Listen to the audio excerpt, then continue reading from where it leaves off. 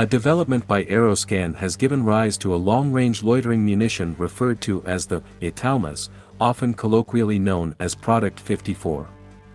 Alexander Rogatkin's report, featured on the Rossiya 1 TV channel, delved into the significance of this weaponry. The standout feature of the latest Italmas drone is its long range, surpassing 200 kilometers. This remarkable capability owes itself to the incorporation of an internal combustion engine into its design.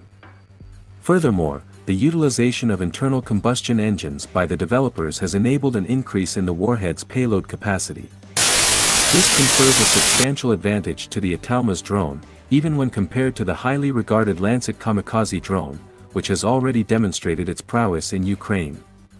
What sets the Italmas apart is its versatility, capable of targeting not only cannon and rocket artillery but also enemy personnel over great distances. Equipped with a cumulative warhead, this drone can effectively engage enemy armored vehicles and a wide array of targets, including HIMARS rocket launchers.